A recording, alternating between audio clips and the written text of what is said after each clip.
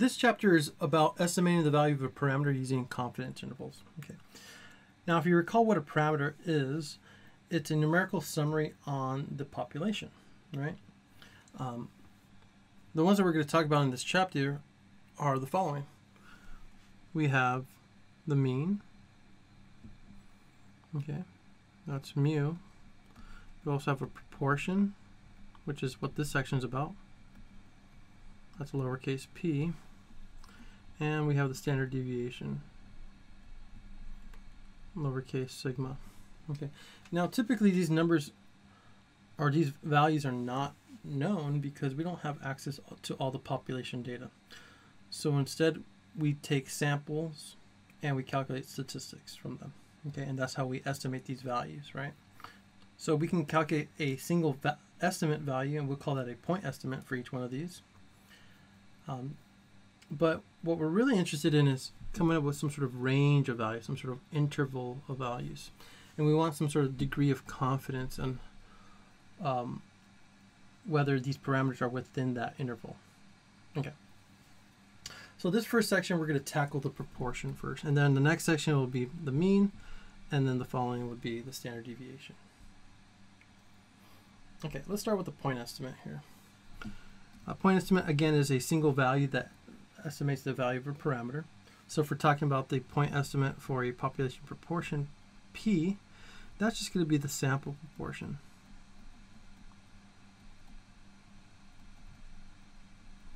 Again, that's read as P hat. P hat is x over n. N is your sample size. And then x is the number of individuals in the sample with a specified characteristic, depending on what the context of the problem is. All right, so let's start with the first example. It says, the Pew Research Center conducted a survey of 1,007 adults and found that 856 of them know what Twitter is. What's the best point estimate of P? Well, the best point estimate of P is P hat, which is x over n. In this case, the survey was of 1,007 people. That's our sample size. And those who have the characteristic that we're looking for, in this case, those who recognize what Twitter is 856. All right, and that's about 85%. So 85% of this sample recognizes what Twitter is. Now, if you were to conduct the same exact survey for a different set of 1,007 people, do you expect there to be exactly 856 of them that knows what Twitter is?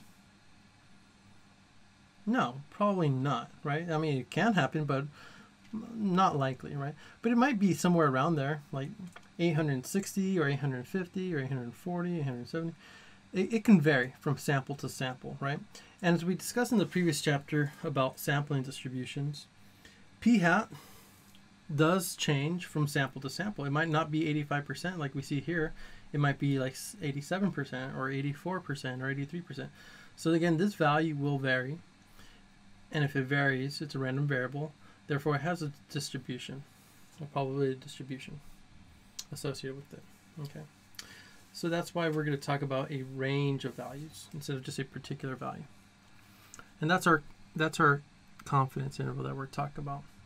So before we get into that, we need to also know what the level of confidence is. Okay, level of confidence represents the expected proportion of intervals that will contain that parameter if a large number of different samples are obtained. Okay, so for example, if 95% level of confidence implies that if 100 different confidence intervals are constructed, each based on a different sample from the same population, we will expect that 95 of those intervals will contain the parameter and 5 will exclude it. Okay. All right. Now, this looks kind of complicated here. It's actually very simple. If you have something like 95%, to figure out what that alpha is, that's a lowercase Greek letter, alpha. It's just the complement of the confidence level. So if it's a 95% confidence level, the complement is 5%, and at decimal it's 0.05. It's actually not a very hard concept to deal with. All right, confidence interval estimates. Okay, again, an interval is a range of values. Okay, so it's going to be calculated for the population proportion with the point estimate plus or minus some sort of margin of error. The point estimate in our case will be p hat. That's our best single value estimate of the population proportion. And the margin of error, for now I'm just going to call that capital E. All right, now this margin of error of a confidence interval estimate of a parameter depends on 3 factors. And those are the level of confidence. So in the problem it'll specify some of the most commonly used confidence levels are 90%, 95%, or 99%. Okay. Again, the alpha and that corresponds to each one of these are the complements of this, right? The complement of 90% is 10%, which is that guy. Complement of 95% is 5%, which is that guy. And the complement of 99% is 0.01. Okay, we'll talk about that in a little bit. We also need to know the sample size, okay, and the standard deviation of our population. Okay, that's these 3 factors go into calculating this margin of error.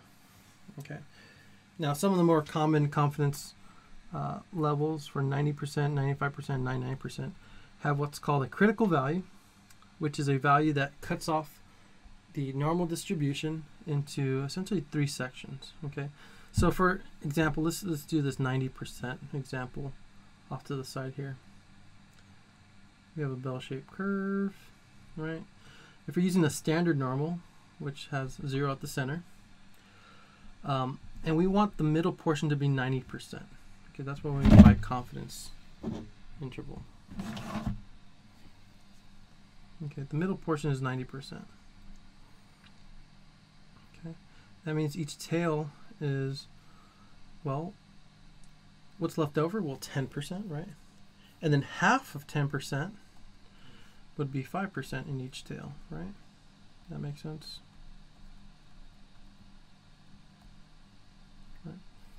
So this portion would be 5%, this would be 5%, the middle portion would be 90%, and those add up to be 100. Now the value that actually cuts that off, this value right here, for this particular case is 1.645.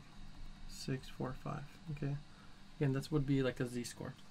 The one on the left-hand side is a negative 1.645, but because of the symmetry, since we just have to know about one of them, and then that'll tell us the left-hand side. Now, what you probably noticed in that previous problem was that there's a little weird notation for the critical value.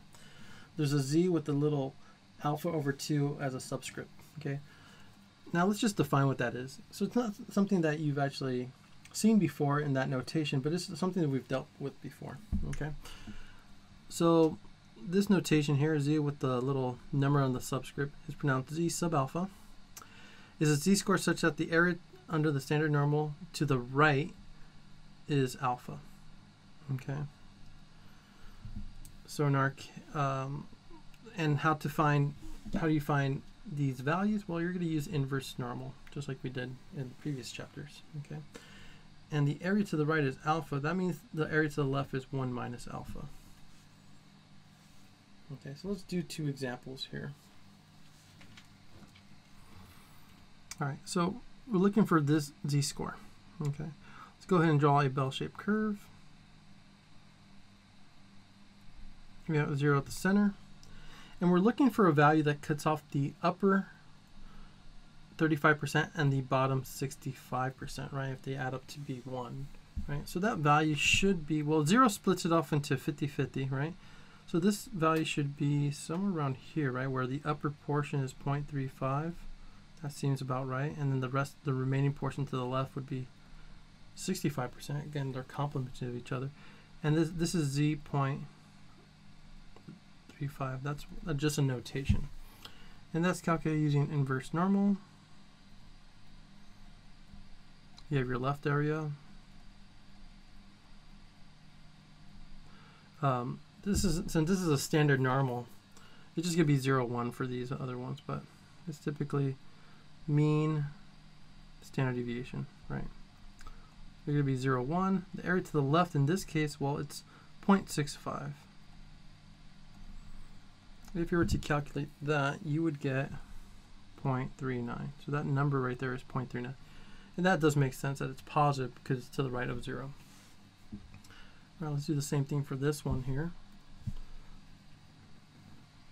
All right, let's draw a bell-shaped curve here. 0 at the center. Again, we're looking for a value that cuts off the top 68%. Okay, so again, 0 would cut off essentially 50%, right? We want the area to the right to be 68%. So that means if I move to the left here, this remaining portion would be 68%. And whatever's left over, 1 minus 0.68, what's that going to be? What, 32.32? Okay. Again, this value here is z.68, and that's calculated using inverse normal. You have the left area, you have your mean, and your standard deviation.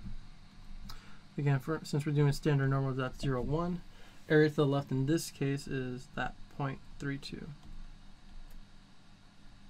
Okay, if you put that in your calculator, you'll get something that's negative, which is expected because it's to the left of 0, 0.47, negative 0.47.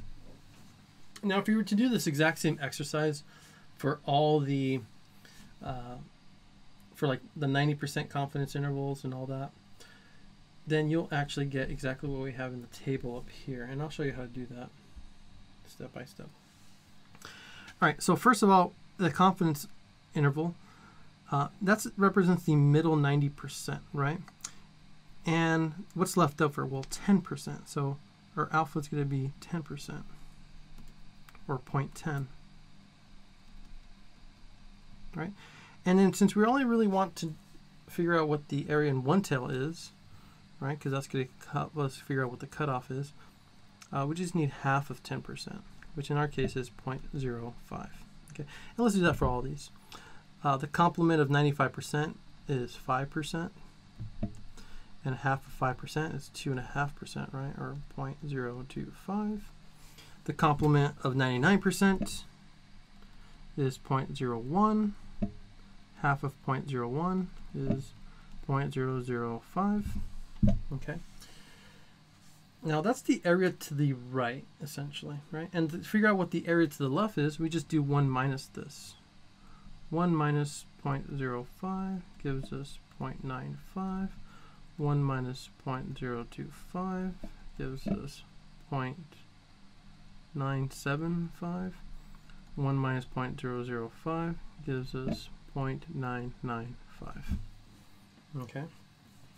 Now, if you want to figure out what that critical value is, that which separates the left half side and the right half side, you would have to use inverse normal, right? And the inverse normal requires us to use the left area, right, which is this one. So in this case, it will be 0.95. Let me actually use the notation here, just to be very consistent. Z alpha over 2, which would be 0.05, right? That's what that is. Will be inverse normal. Area to the left is 0.95, 0, 1.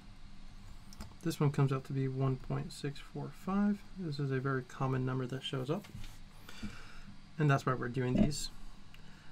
Z, this subscript is 0.025. That's the area to the right, so the area to the left is 0.975. Area to the left is 0.975, 0, 1.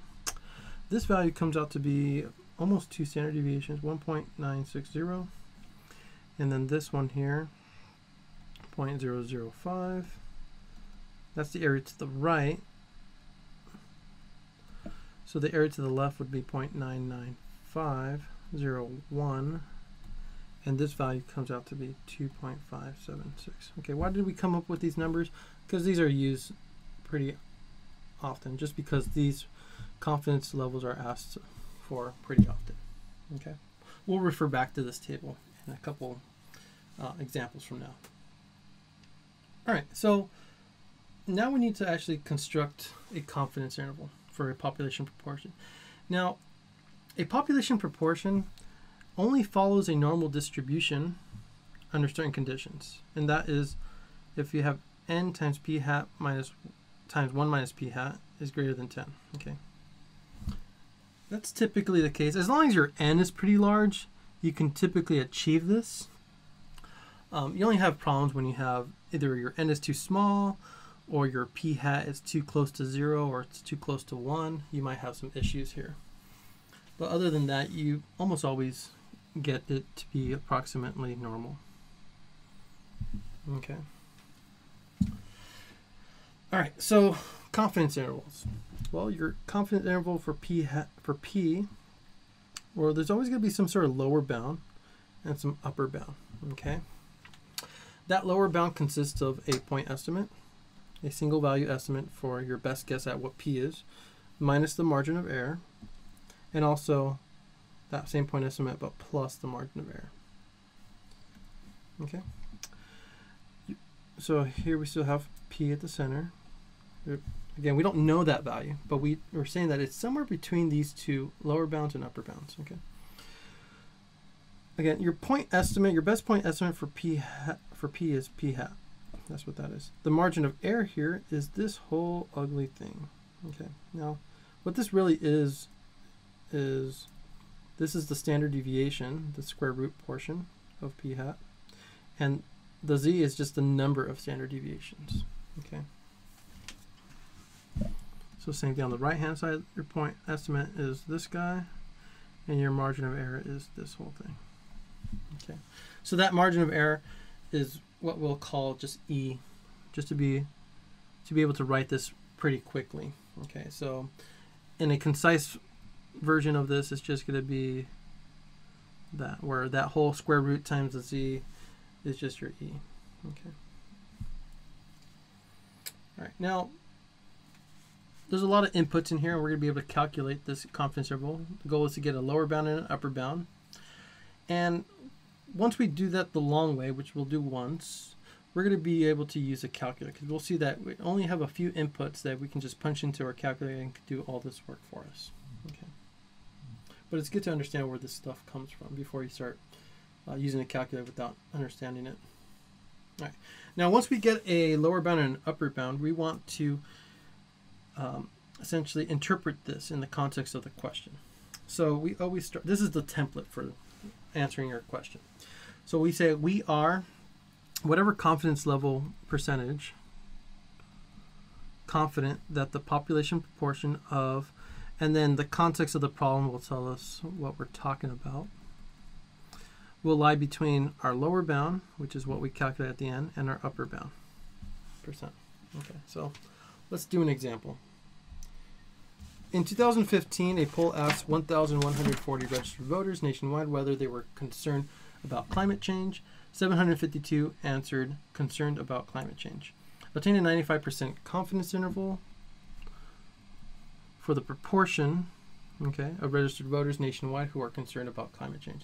Okay, so they're asking for a confidence interval, and I'd specifically underline proportion because once you're actually doing this on an exam, they might be asking for a confidence interval on the proportion, on a mean, on a standard deviation. So you have to be able to identify what we're talking about. Okay. Again, we're in the section of proportion, so obviously we are dealing with confidence intervals for proportions. All right.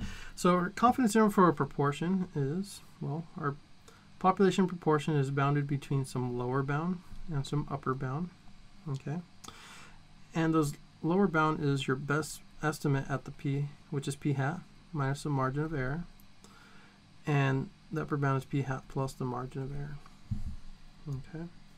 Now let's figure out what your p hat is. Well, p hat is just x over n, n being our sample size of what, 1,040.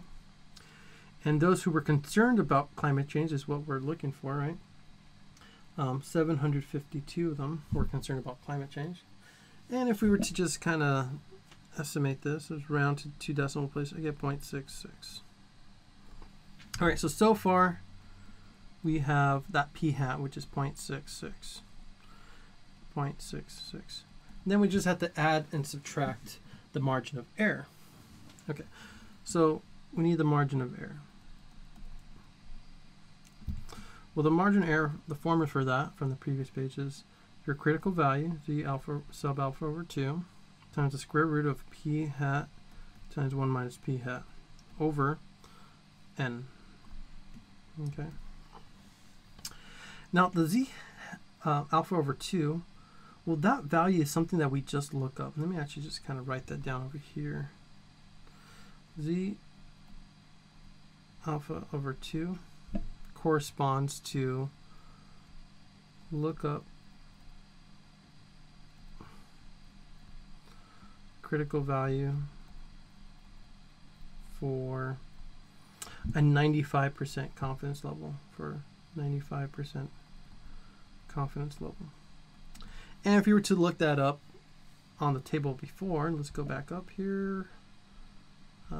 For 95, we have a confidence, a critical value of 1.960. Okay, so that's why I said those are the most common critical values that we deal with. 1.960. Okay, so we're going to use that up here, 1.960. Then we have the square root, p hat, which we found up there.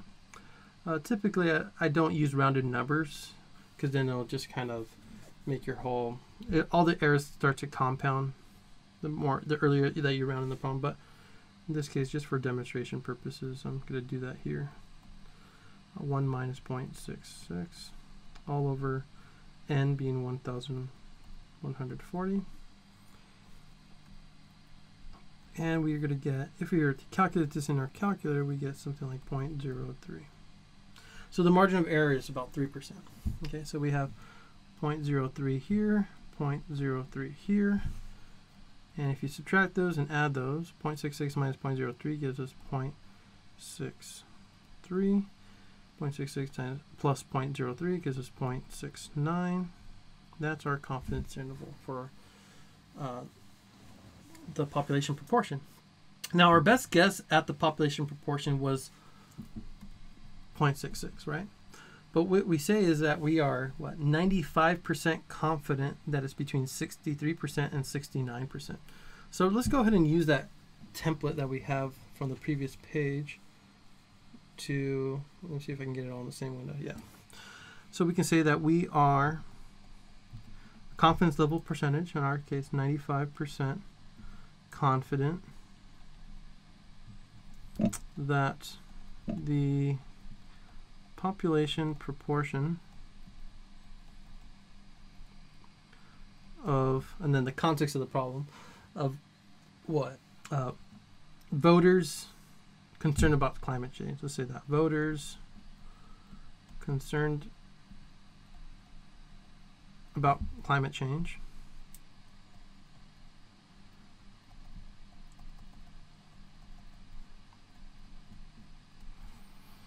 will lie between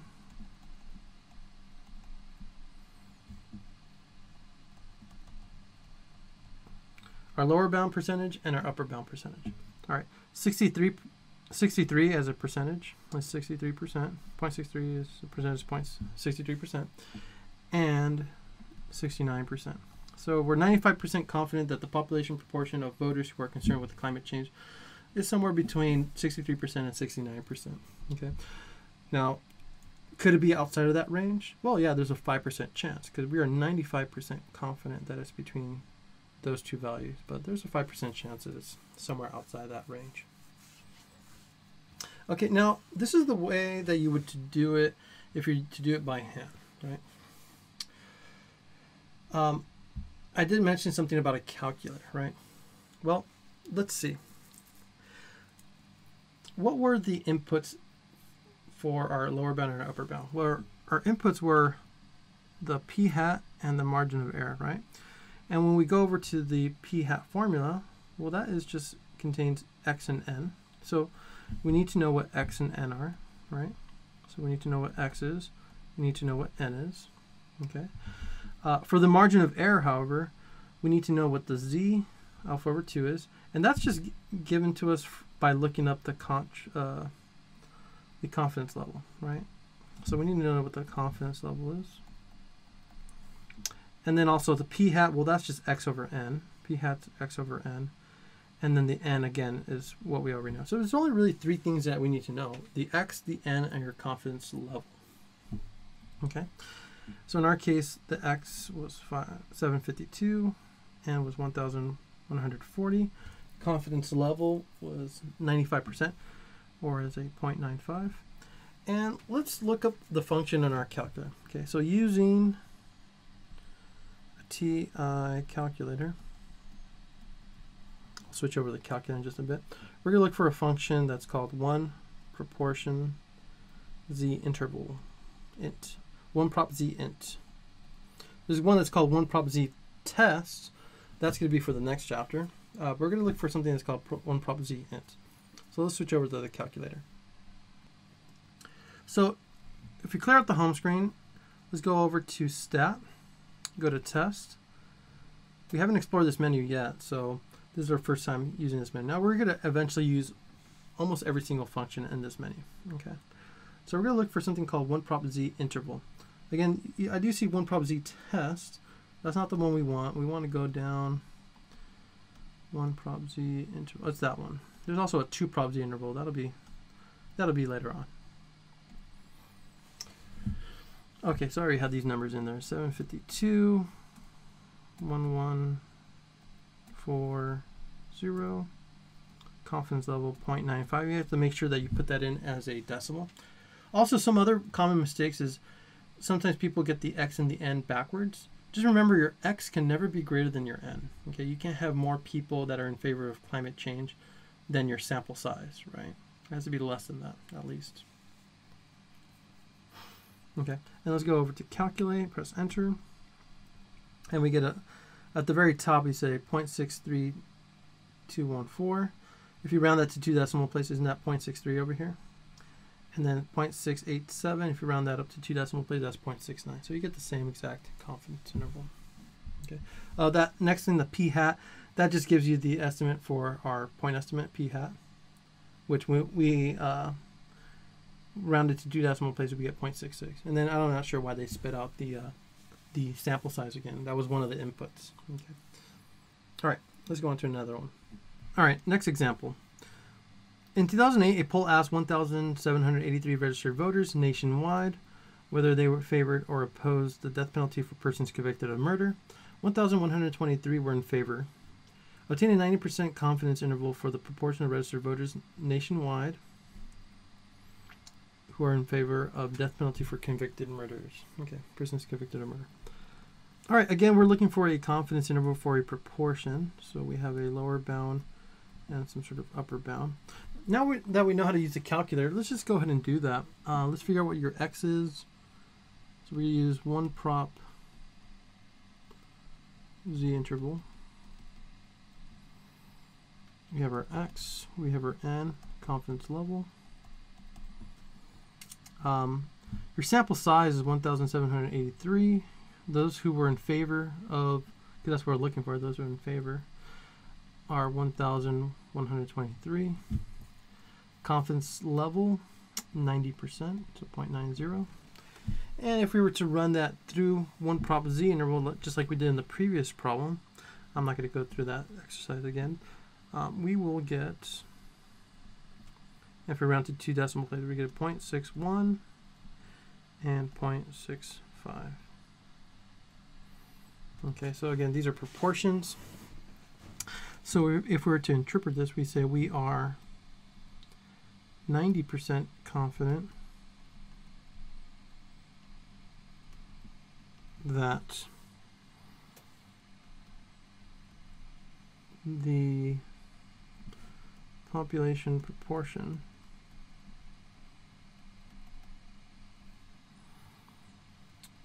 of voters in favor of the death penalty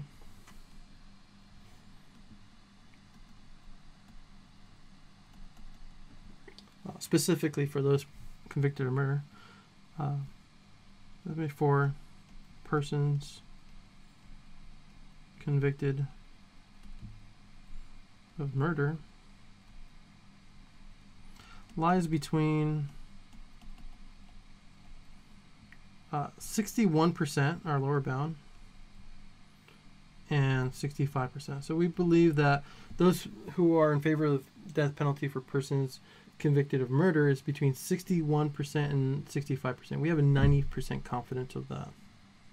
Yeah. Can we be wrong about that? Yeah, there's about a 10% chance of that. That's outside of that range. Okay, let's do another one. One more of these.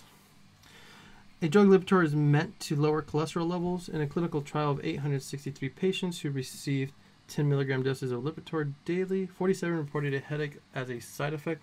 Obtain a 99% confidence interval of the proportion of patients who reported a headache. Again, we have a lower bound and an upper bound. Okay. Again, we're going to use one prop Z interval. The inputs are X, N, confidence level. Confidence level is 0.99. What was your actual sample size? Yeah, 863. And those who reported a headache were 47. Okay. If we run that through one prop Z interval, again, just like before, our lower bound would actually be something like about 3%, 0.03. And our upper bound would be about 0.07. Okay, so yeah, only 47 out of 863 patients reported a headache. So that's anywhere between 3 and 7% that we are what? We are 99% confident. So pretty high confidence that those who will report a headache will be between 3% and 7%. So we are 99% confident that the population proportion of patients, that's the context of the problem, patients who report a headache is between, or lies between 3% and 7%. All right. This next section deals with, well, what if we already have a confidence interval somehow? We already have the lower bound and we have the upper bound. Then there should be some sort of way to back into the p hat and your margin of error, right? Because this is your lower bound here, and this is your upper bound. Okay, let's draw a number line off to the left here. We have our lower bound here, and we have our upper bound. At the center of our interval is actually our best estimate, which is p hat. Okay. And then we add on the margin of error. So if we add on the margin of error to p hat, we have p hat plus e, which is our upper bound. Sorry. And if we subtract off the margin of error, we have p hat minus e. Okay. So if we're looking for p hat, well, isn't that just the center of this interval here? And how do you find the very center point here, or the mid-range? Because this is the range, right? The mid-range of that is, well, you add the upper bound plus your lower bound and divide by 2. Okay. Now, what if I'm looking for the margin of error? Well, the margin of error is only half this range. Okay. The margin of error is just from here to here, right? Margin of error from here to here. Okay. It's only half that range. Well, if we take that range, which is by subtracting the upper bound minus the lower bound, and then split it in half, that will give you the margin of error. Okay, let's try that with an example. So in this case, they're already giving us a lower bound and an upper bound. So that's your lower bound, that's your upper bound. They're asking us to find p hat and e. All right, again, p hat is just the very center of this interval. So p hat is just upper bound plus lower bound, or you can rearrange that, lower bound plus upper bound, doesn't matter because we're adding. And that'll be 0.9 plus 0.5. Divide that by 2. 0.9 plus 0.5 is 1.4. Divided by 2 is 0.7. So that is our p hat sample proportion. And then our margin of error is just the difference between our upper bound and our lower bound, right? That gives us the range, and we want to divide that range in half. So 0.9 minus 0.5 divided by 2 which is 0.9 minus 0.5 is 0.4. Divide that in half, and that gives us 0.2. Okay. Let's actually double check to see if that actually fits our equation, because we know that P, the population proportion, is bounded between our lower bound and our upper bound, right?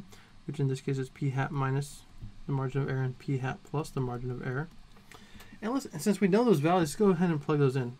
We just found that P hat, let me just label this as we're checking. P hat is 0.7, right? Our margin of error is 0.2. Again, same values, P hat 0.7 plus the margin of error 0.2. Okay, let's go ahead and subtract. 0.7 minus 0.2, we get 0.5. 0.7 plus 0.2, we get 0.9, which is exactly the same as that. So yeah, it checks out.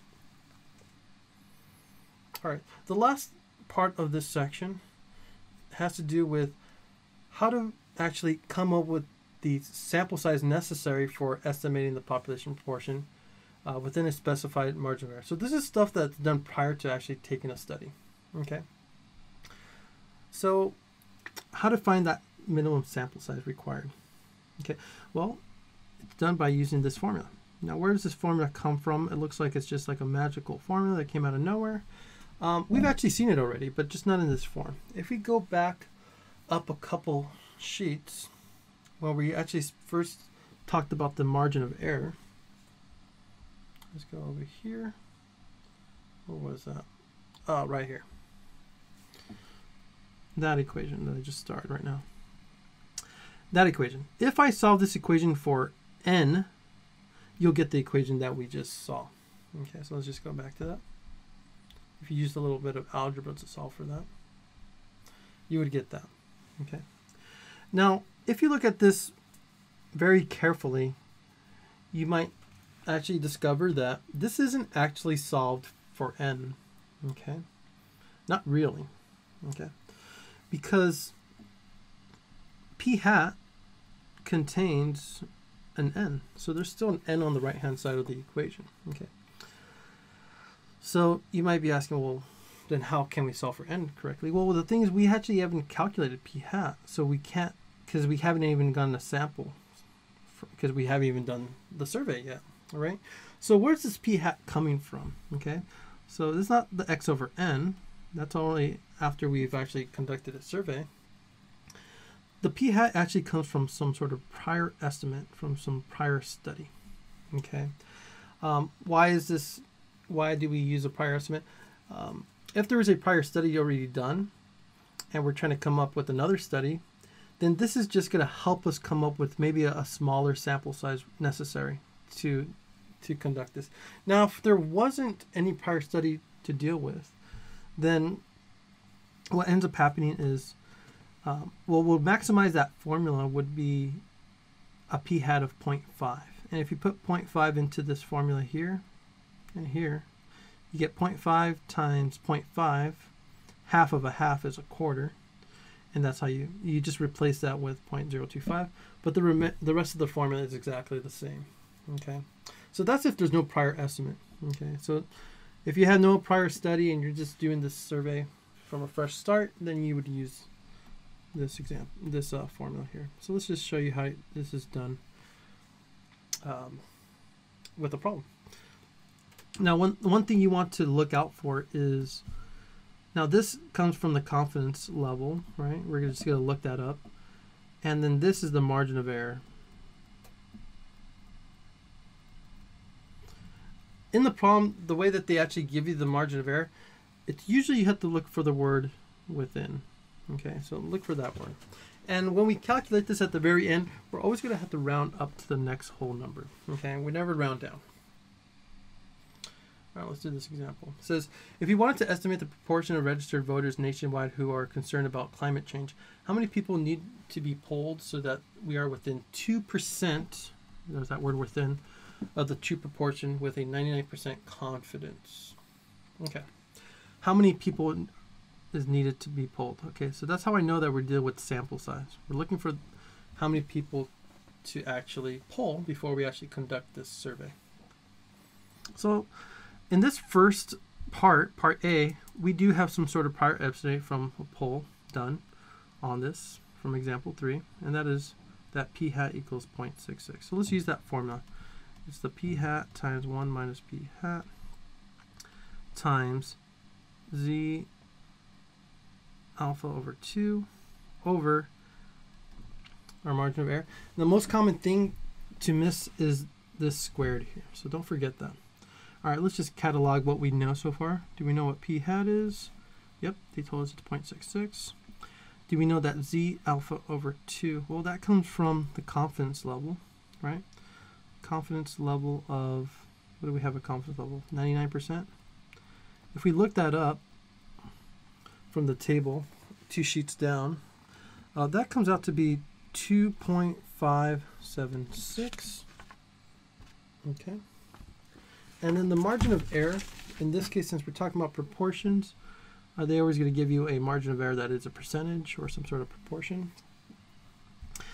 The margin of error here is 0.02. All right, now it's just a simple matter of putting this into our calculator.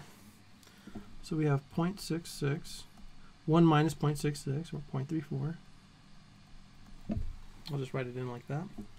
And then we have a fraction. This critical value is something that we looked up. So we look it up. 2.576. Margin of error is 0.02. And don't forget to square this. It's a very common mistake that people make. If you calculate this, put this in your calculator, you'll get something like 3,722.67.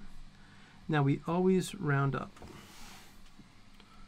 Always round up. So the next integer, so we need to survey 3,722.67, but we can't get 0.67 of a person, so you always have to go a little bit up. So 3,723. Okay, so 3,723. Now, if there was no prior estimate, then the minimum sample size that we need to survey, it actually won't be 3,723. It would actually be higher, okay, because that's actually going to maximize the minimum number of people that are required to survey. All right, so let's go ahead and calculate that. Now, with no prior estimate, we don't know what p hat is, so we replace that p hat times 1 minus p hat with just 0.25. That whole thing is replaced by that. But the remaining portions are exactly the same. We have our critical value, the margin of error, don't forget the square. And the critical value is the same as before, 2.576, margin of error 0.02. Again, don't forget the square. What do we get here? Well, I get something like 4,147.36. All right, now normally we would round this and we would have to round down, right, to 1,147. But in this problem, we're always round up because we're talking about people. And in order to ensure that we're meeting all the criteria, that being that we're within 2% and it's a 99% confidence interval, it's just, it doesn't hurt to add another person. So round up to 4,148. Okay, always round up.